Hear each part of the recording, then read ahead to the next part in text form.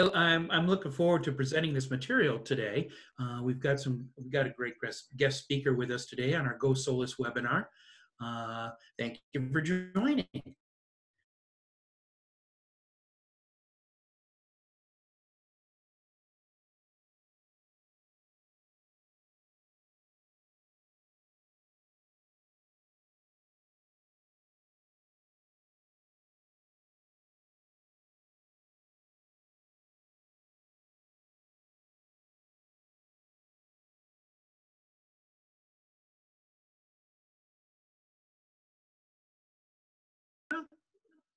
Hey everyone, thanks for taking your precious time with us today. Just let me give you a little bit of background about me and our company. Probably more than 8 years ago, I learned the sustainability concept from Mettler Toledo, a $2 billion global leading manufacturer. Later on, left corporate, joined Solis, had a wonderful journey following our founder, Jamie Wang. Today, Solis is the largest public trading company with the sole focus on PV string inverters.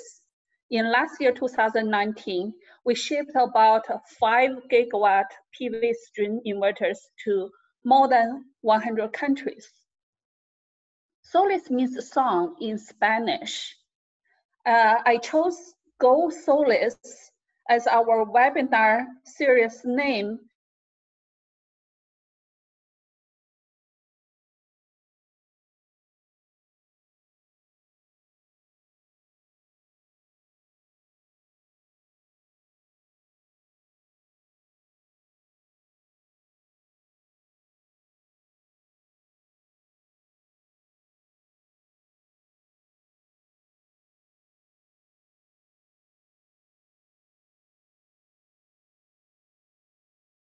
He's here with us today. About 5 years ago, Sunrun introduced me to join SunSpec Alliance. I saw Tom Tansey at that time, and I was always amazed by this nurturing solar ecosystem built by Tom Tansey and his team over a long period of time.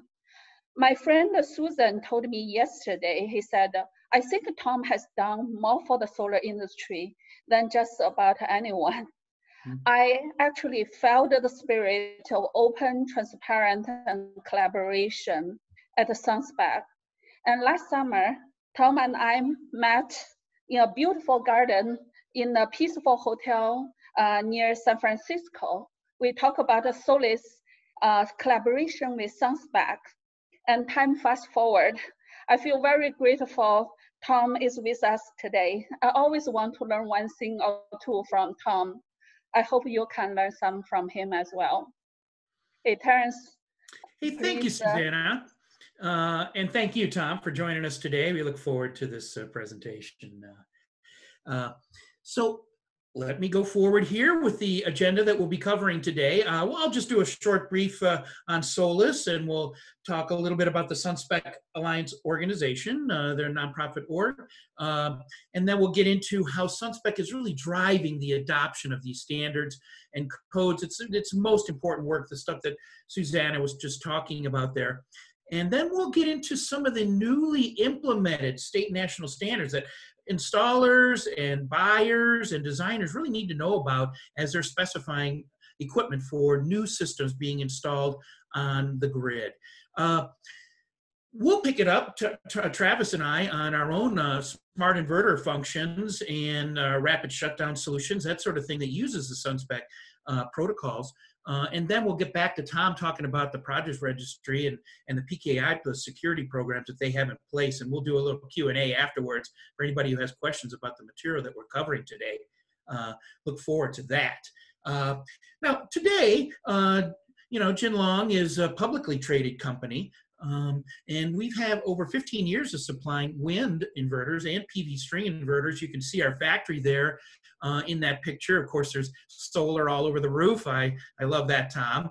And we've been supplying PV inverters since 2008, and we've converted our wind inverter factory actually over to PV, and then we're going to be expanding that. So Solis is ready on a global basis to supply inverters to markets around the world. Kind of a fun fact, we were the first Chinese PV string inverter company here in the US to achieve that UL 1741 certification back in 2009. And we are flying under the radar, I suppose, as we are a large white label provider for PPA provider here in the US and another PV module manufacturer, EPC, in North America as well. So we have also offer our product through distribution under the Solis name, and this is where we make them. This is going to be the new 20 gig factory. We're really happy about that. That's going to give us much more scope, much more capability to supply our customers around the world.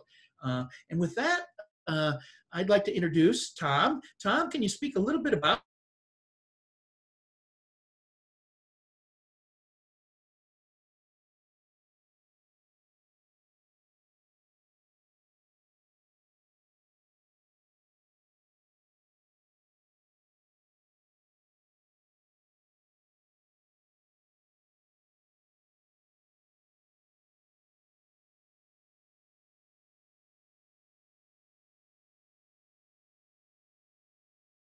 is becoming real. We have about 110 members now, not that I'm counting, but I do every day. And we have over 1,000 adopters and partner organizations. We have quite active groups in a variety of different functional areas. Of course, in the SunSpec Modbus, which relates to our smart inverter and our energy storage initiatives. That's a core initiative. We have another initiative on the 2030.5 standard, IEEE 2030.5. That's the also U.S. national standard and the state standard in California. We offer testing and certification there. And so that's another one of our activities in cybersecurity, operations and maintenance, et cetera. Each one of these interest groups, we have somewhere between 250 to 500 participants. So the collaboration is strong. The reason I believe it's been so strong is that SunSpec tends to work in the cracks and the margins within the technology industry. And so we cover those parts of R&D that our member companies alone probably couldn't or wouldn't want to foot the whole bill for. But we pool our resources, pool our knowledge, and solve these common problems. And that's what we're focused in on. We are a nonprofit trade alliance. That's how we support ourselves, is through member dues. We also do quite a bit of work with various state agencies and countries, of course, in terms of grid policy and the like, and that helps sustain us as well. We have a couple of standards that we have grown organically. SunSpec Modbus, which is now part of the core IEEE 1547 standard, and also the Orange Button standard. So this is an application level data exchange standard for solar and distributed energy. So this is a project that was funded by the U.S. Department of Energy. And it's now about 3 years in operation, has a complete working taxonomy of over 4,500 terms and an API to boot.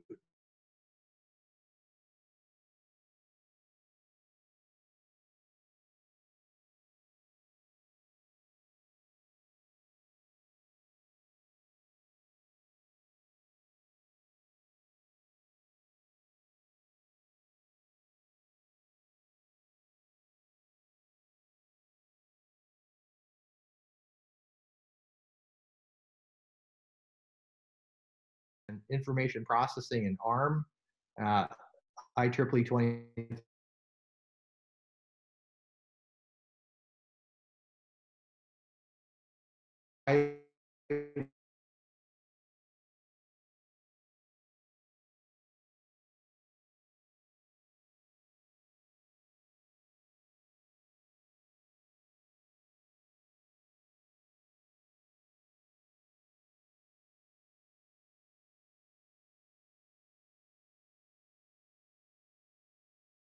Say is there an appropriate standard that we may use to fill this void?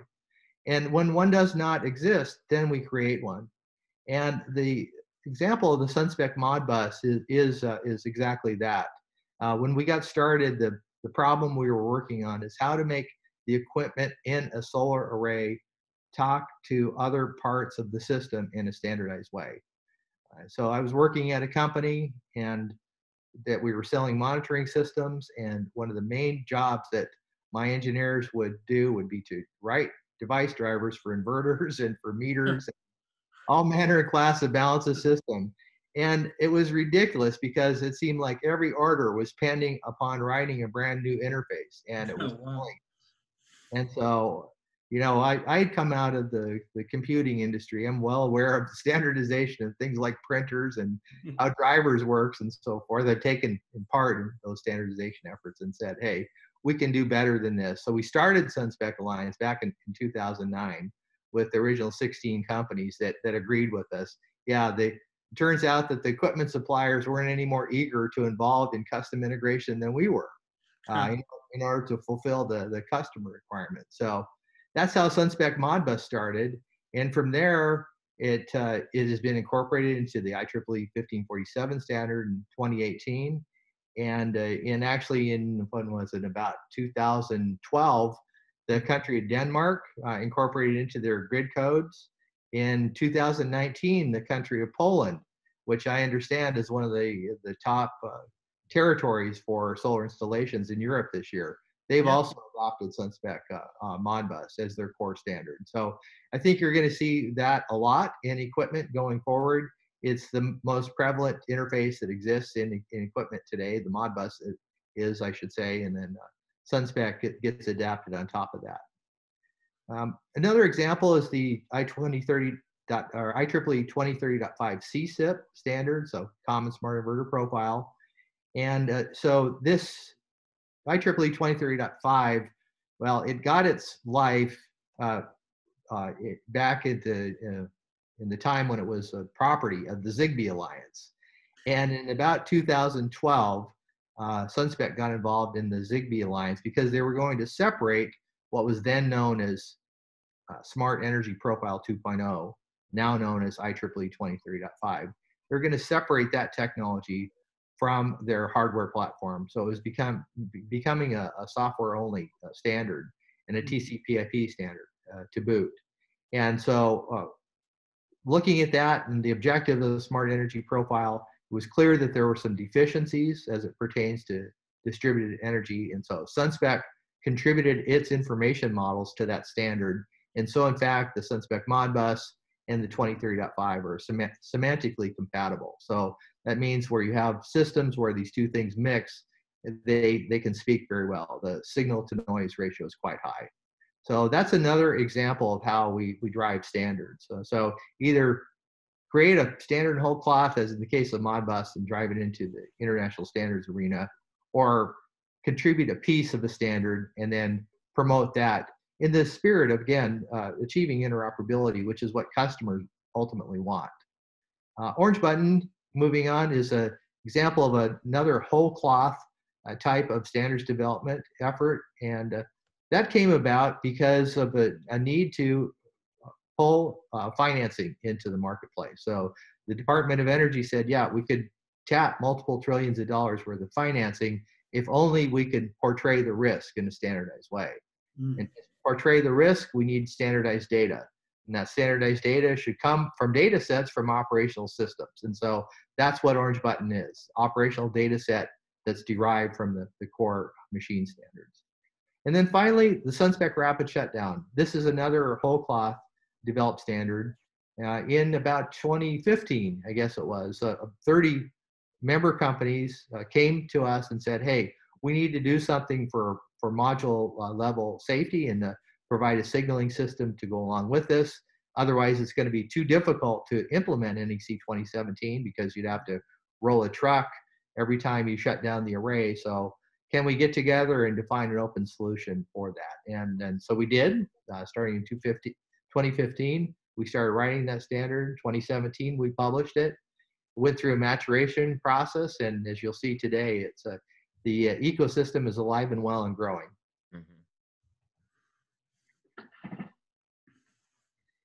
Yeah, and this example of that, we have the SunSpec certified products that now is 79 strong. So why do we offer certification? Well, the 3 points on the right kind of say it all. The idea is to give the consumer freedom to choose amongst compatible brands. If you can do that and it integrates well, you end up with lower system support costs and ultimately higher stakeholder satisfaction. And which means that fewer things to worry about, less reliance on any one particular piece of the equation. I would say it actually offers an even bigger benefit, which is with this standard platform, you can now see providers like Jinlong, for example, offering value-added services on top of these core standards. So in Modbus, most mature product, we have 51 product lines from 35 vendors, 2030.5 CSIP. This was driven by the California Rule 21 deadline, which is coming up on June 22nd. So we now have 19 products from 15 vendors and more in the pipeline. And really the newest certification program, the Rapid Shutdown, we now have 9 vendors in the program and more in the pipeline. 6 vendors that have been all the way through the process with 9 products and then more in the pipeline. So the idea here is that when you see the SunSpec brand and certification, it means something. It means it's been tested and verified and held to a higher standard. Right. This is a slide that originally came from EPRI, and then of course we've adopted it for our purposes as well.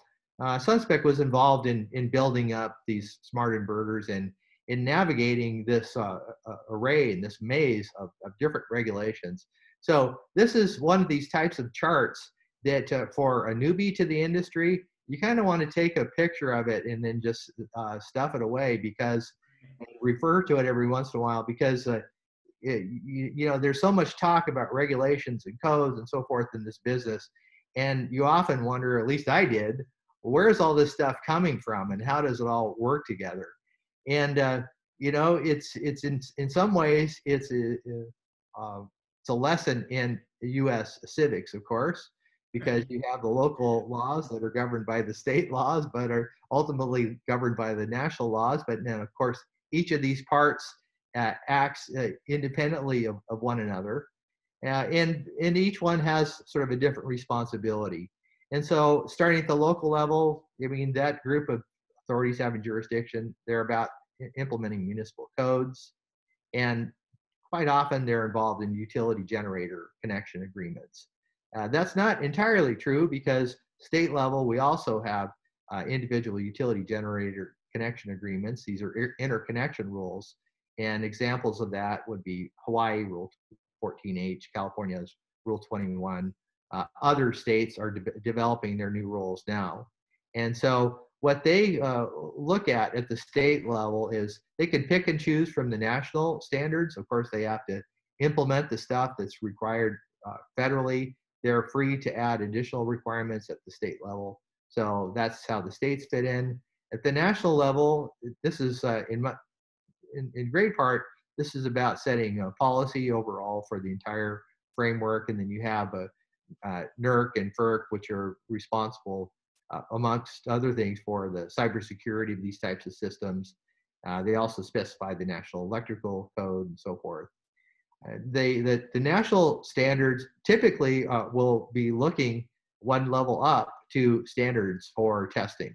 And so, for example, the U.S. Energy Act of 2006 is the act that required the IEEE 1547 as the core standard for all DER.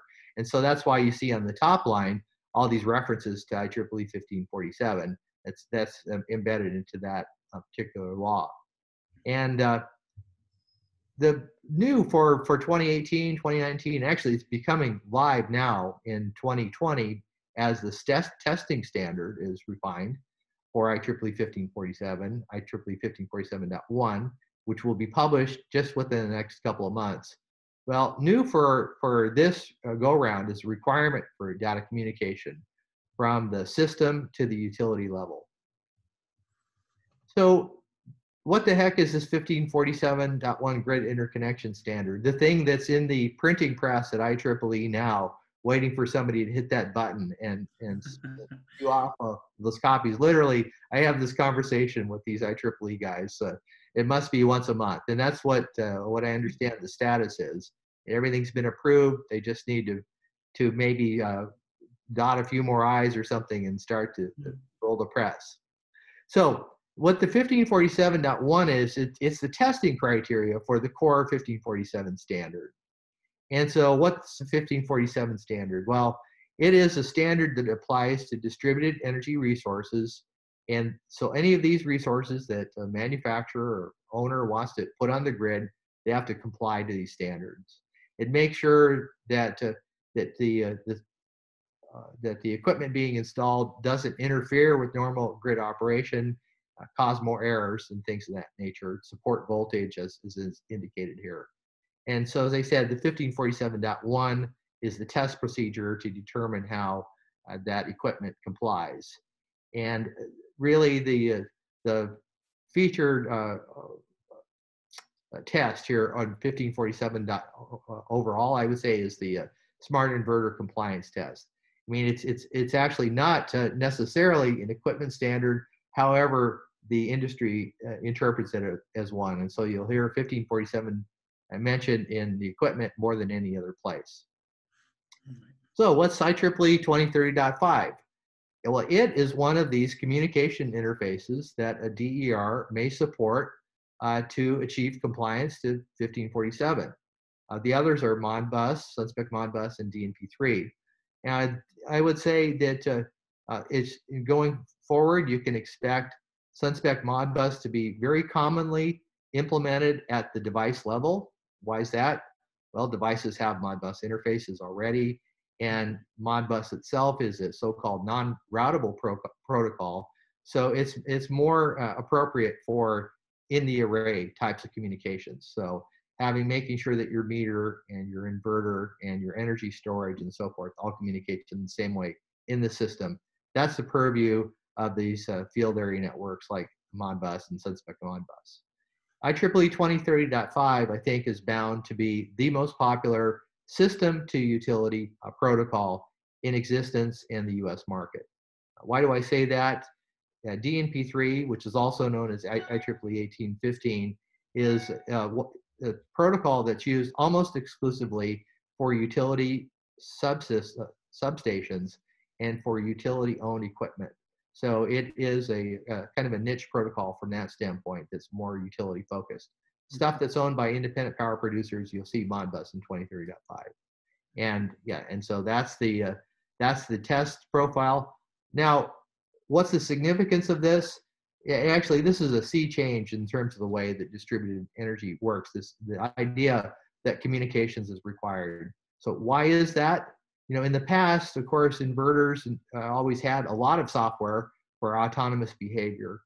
Now they can respond to external stimulus. Now it's required that each one of these systems be networked and attached. At last count, there's about 2.5 million DER systems installed in North America. And we're growing at a rate where the install base is likely, system count-wise, is likely to double within about the next 18 months. Each one of those will have a network, and so that means that it's a network to manage and it's a network to secure. That's why it's so important.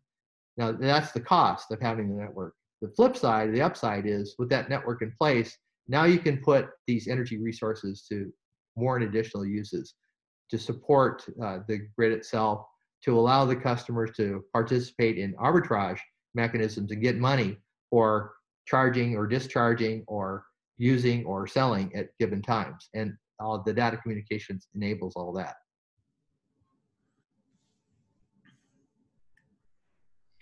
All right, California Rule 21 requirements. This is a lot of detail. I'll let you study that on your own. I'll put it to you in a nutshell, and that is Rule 21 has been revised over the last 5 years. It now requires that all systems have the ability to communicate The default communication mechanism is IEEE 2030.5. And there, the application of 2030.5 is bounded by something called the Common Smart Inverter Profile. So 2030.5 is a very rich standard. It can cover thermostats, it can cover pool pumps and the like. In this case, we've constrained it to cover distributed energy, specifically solar and storage use cases only. Come June 22nd, every piece of equipment sold into the California market must be listed on the CEC website. To get on the CEC website, that equipment must prove it can communicate with IEEE 23.5. So this is the template for the country, and you can see that rolled out. So if you want more information about Rule 21, I would say absolutely go to the CEC website that you see listed.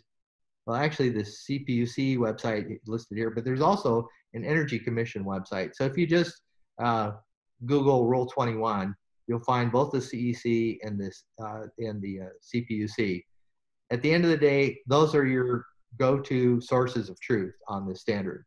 Now, the problem with that or this interconnection regulation, the problem with those sources is that they're extremely dense and difficult to navigate. And so if you want a more concise answer about Rule 21 is about, come to sunspec.org. We have plenty of resources there.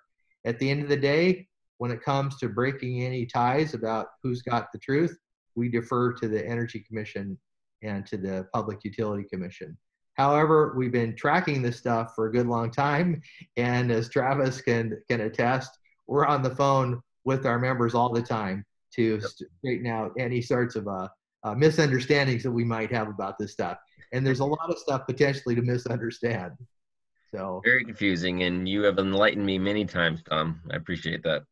well, and this is one of those cases where collaboration really pays off, right? Because it's very easy to lose individual details, and so many different partners help us fill in the blanks. And so that is the advantage of networking and creating an ecosystem for a common cause. Thank you for going through that, Tom. Indeed, a lot of our audience out there is looking for guidance on where to find the truth on this and what we need to do and what we need to specify in equipment to be in compliance when we get our inspector out there looking for some of these communication capabilities. Here in our own single-phase residential inverters, we have integrated the SunSpec PLC signal generator into our products, actually across the entire product line. You see our single-phase inverters there, but also all of our inverters include the SunSpec Modbus. There's, this particular inverter has some unique features to it, but in the end, it's a reliable grid support inverter. It's a PV string inverter, pretty tough, but indeed it has that compliance and compatibility with the SunSpec universe out there. Travis, you want to talk a little bit how we put that into our hybrid? Sure, Terrence. Hey, everybody, and I just wanted to say I like your new haircut, Tom. It's looking, I like the summer haircut. You're on mute, buddy. You're on mute. I was going to say, for those of you who know me, I've had long hair since I was 14 years old. I gave myself a little trim, and it kind of went to the dog, so to speak. Hey, it's hard to find a barber nowadays, right? So, anyways, you're looking here at our new, brand new hybrid inverter. We're really extremely excited to bring this future technology to the U.S. market. And what you're looking at is what we think will be the normal residential installation of the future. So you'll have your high efficiency panels up here in the left with MLPE, module level power electronics. And you got your high voltage, high capacity batteries there when you see the LG chems. And then you also have your high voltage, high efficient hybrid inverter with SunSpec technology for your rapid shutdown, for your communication between the batteries and also between your data logger and above and utilities. And then also going out on the AC side, you have, goes to an external auto transformer, and then it goes either your critical loads panel, or you'll go to like a smart panel that has a built-in auto transformer.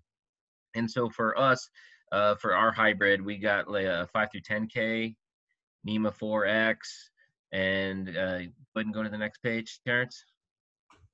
And so I wanted Terrence to throw in this kind of raw picture here, kind of to show like people that are installers, because we always people always say we want more, you know, tech talk, and Right. and also Terrence, we're gonna deep dive into the hybrid later in a future webinar, but just for now, just kind of show you what you will be dealing with. We have some installs going in right now. We got 4 DC inputs on the left there. Terrence, can you kind of waver around and show them? And then you have those DC inputs are 1.4 DC to AC ratio. And then next to that, you got your battery fusing.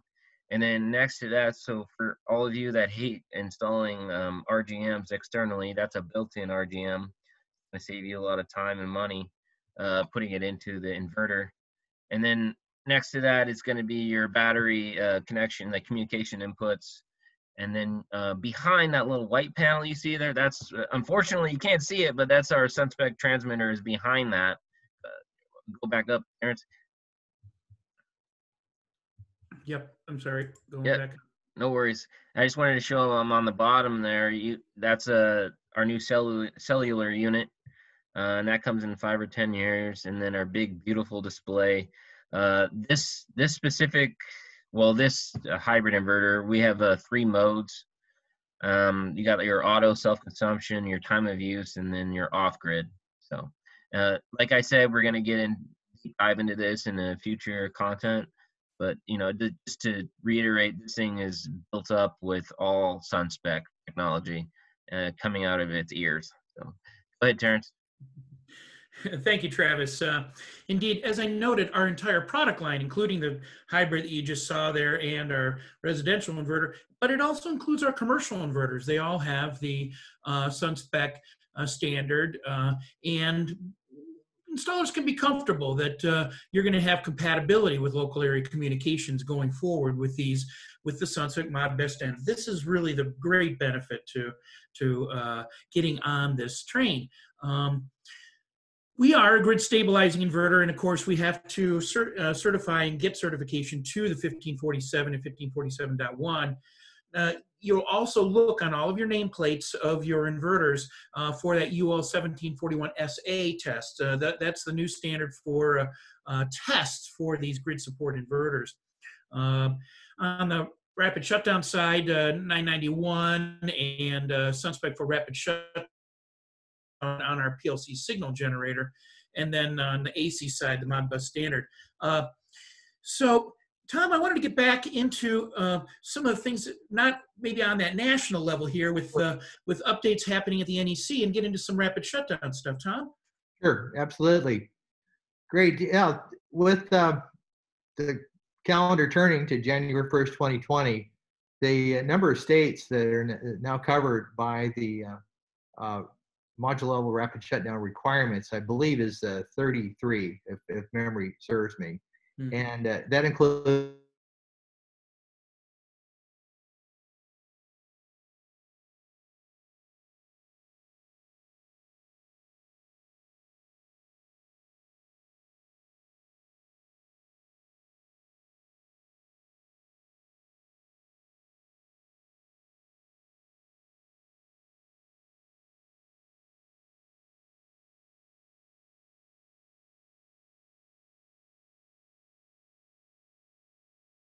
I think it's a major long-term trend.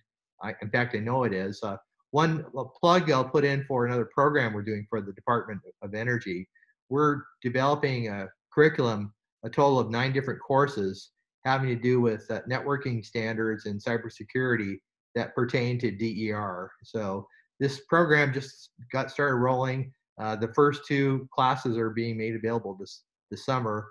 DER and cybersecurity fundamentals are offered at the UC San Diego, and there will be specialized training that will be for practitioners, for installers, in dealing with the technology at the level that you deal with it, which is installing it at on the field site and checking at the field site.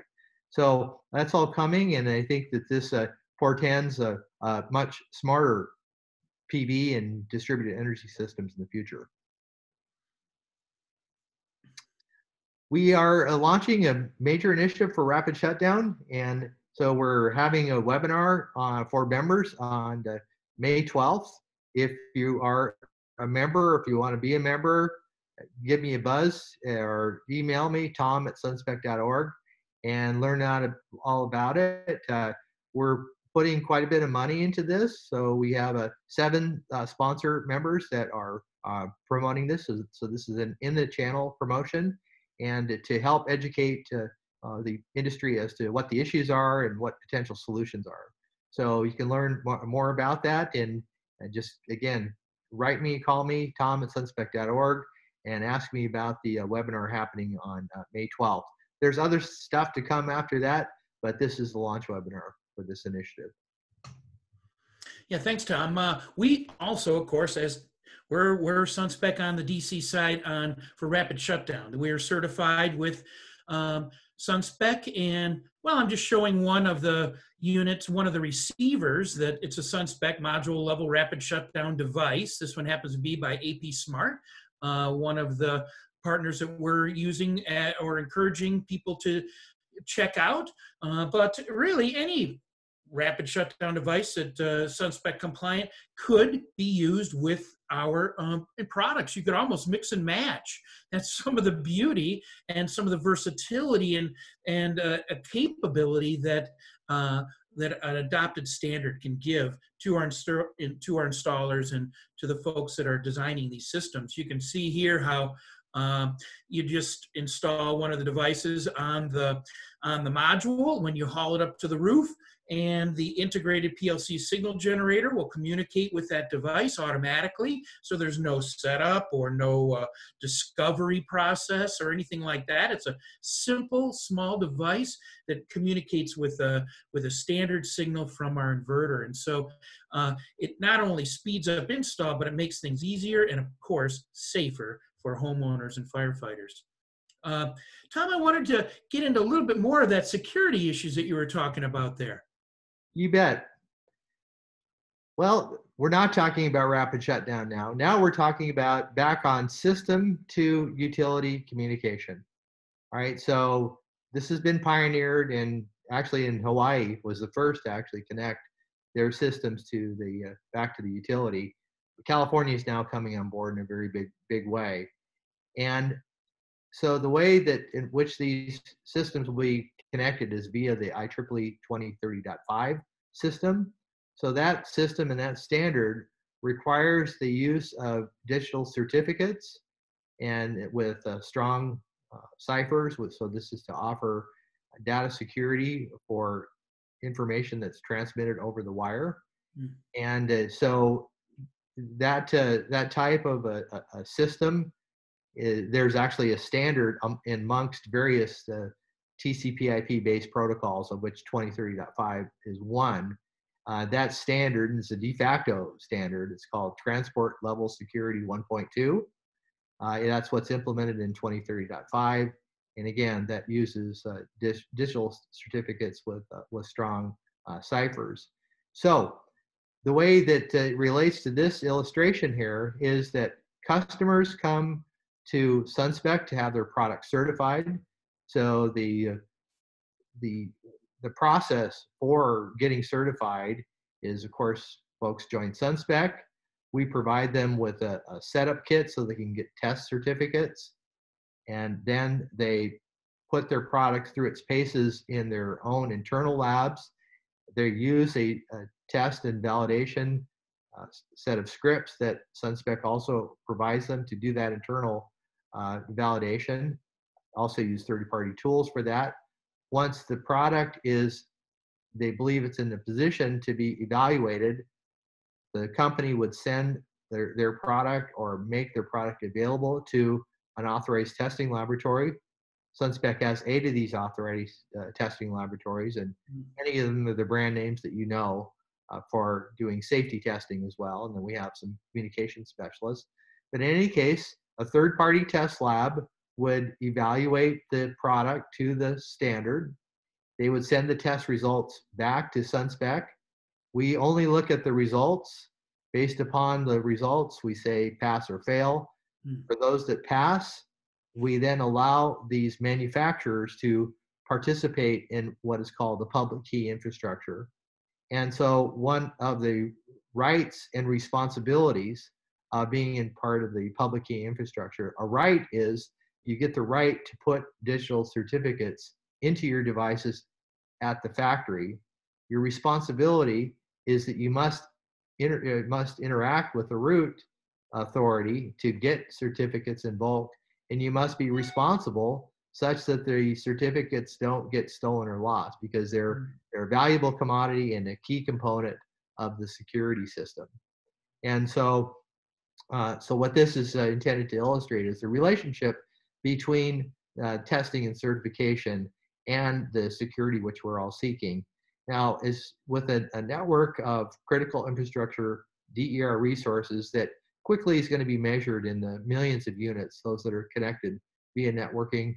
This is an important aspect for the industry to get right, to make sure that that the consumers have the utmost confidence in their investment in distributed energy. It's that confidence level that we're really that we're looking for, and of course, you know, we have security issues wherever we go, so it's really wonderful that the SunSpec has got this program rolling for this. One last thing I wanted to bring up was this, your product certification registry, Tom. Sure. Yeah, thank you for that. This is a new service that we've rolled out, and the product certification registry, it covers all of the different standards and the product types that we cover. So you can see that you can search and sort by component type. What you can't quite see there is we also allow you to search by SunSpec certification type, and that's for Modbus 23.5 or rapid shutdown. And in this particular case, we focus the website to just give us the rapid shutdown results, and it's highlighting Jinlong Solis. Now, for those of you that are familiar with the California Energy Commission website for inverter listings, one of the things that you'll recognize, it's important to get on that list, otherwise you can't sell your product.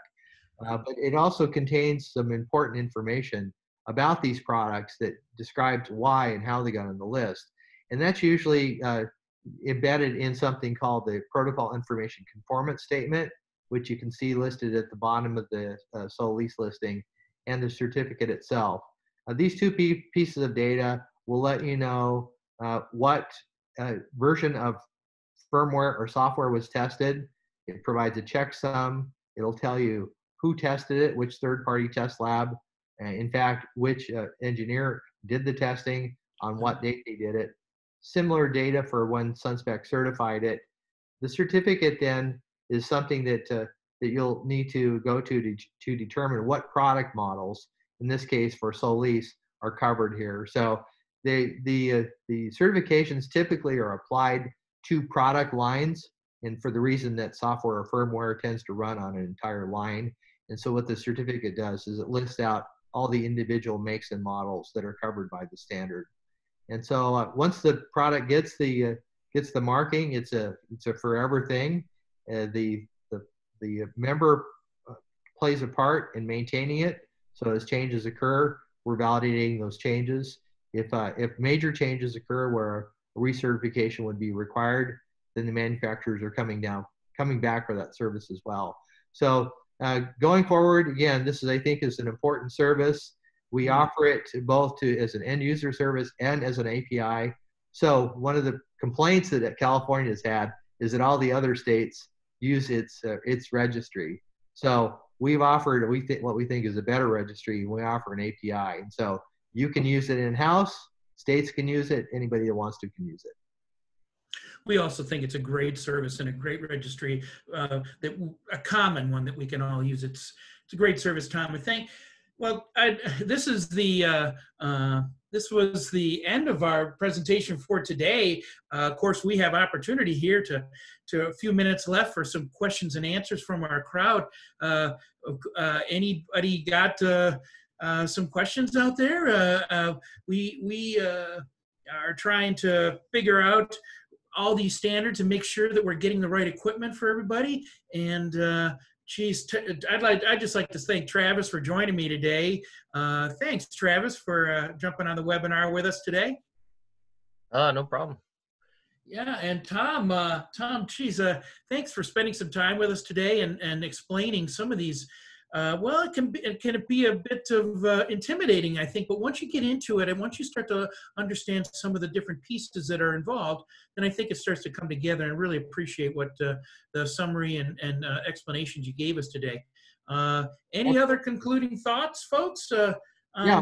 Well, we have a question here, actually here, that came in through the Q&A. Yes. Can owners of Solis inverters request access to the same level of telemetry that Solis itself receives from its inverters? For example, internal component operating temperatures, etc. Yes, you can get all the data that comes out of each one of the on a string level from our inverters is accessible by our customers. We give them temperature of the inverter, we give them all the data on each string, over time, history, charting capabilities right on that big screen. That's one of the really interesting pieces of having such a big screen on there, is that you can diagnose things right there on the screen using our charting functions. So yes, that's one of that open information is part of our universe as well, Tom. Great. Well, Terrence and Travis, Tony Saucedo says, the single phase hybrid inverter sure is feature rich. When will it be available in the US? We are launching that right now. We got test systems in, and thanks for the question, Tony. We got test units in, and we anticipate it being available, we're saying, this summer. Very good. We got another question here. Does a rapid shutdown device and inverter need a system certification, or is device certification of each enough? Sure. Well, the standard is written so that that the initiator and the transmitter are separate devices. You know, of course, we encourage interoperability testing. We do interoperability testing all the time. But in terms of the certification, no.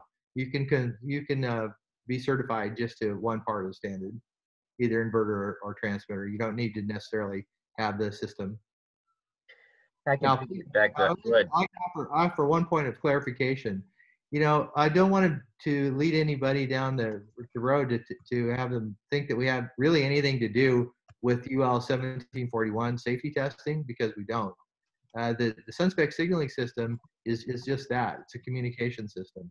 And so that's what we are testing for. So now, if you were to ask a UL or CSA or Intertech representative about is system testing required for UL 1741 SA, you may get a different answer. I don't know. But for SunSpec, you can just go for one part of the solution.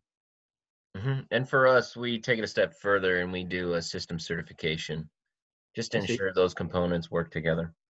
Well, yeah, and this is a way that I think that that vendors can differentiate as well, right? I mean, this is right. The whole point of the standards, allow you to do your own thing. I think that's all the questions we have, Terrence. That's excellent. I mean, the versatility that really that gives us is notable. I think I really learned a lot today, and I hope that our audience also was able to help you untangle some of these different certifications and different programs that are out there, and different things that you can take advantage of, like we have here at Solis. We are a proud member of SunSpec and look forward to a continuing collaboration. Look for our hybrid inverter coming out here real soon. And thank you very much for spending the time with us today. I really appreciate it. Again, thanks, Travis. Thanks, Tom, for joining me.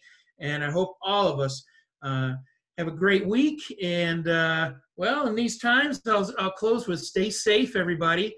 Wash your hands. And wash your hands after this webinar. Thank you very much, everyone. All right. Right.